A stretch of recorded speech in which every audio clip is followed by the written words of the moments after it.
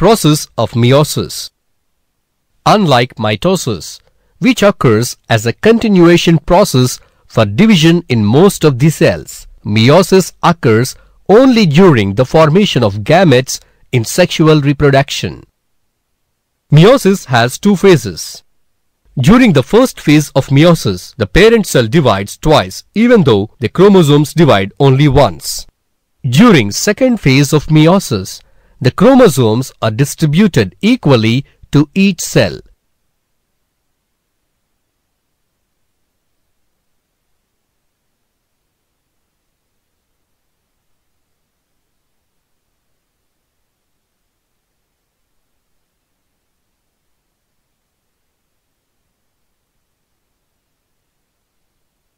Thus, the 4 daughter cells formed have just half the number of chromosomes that are present in parent cell.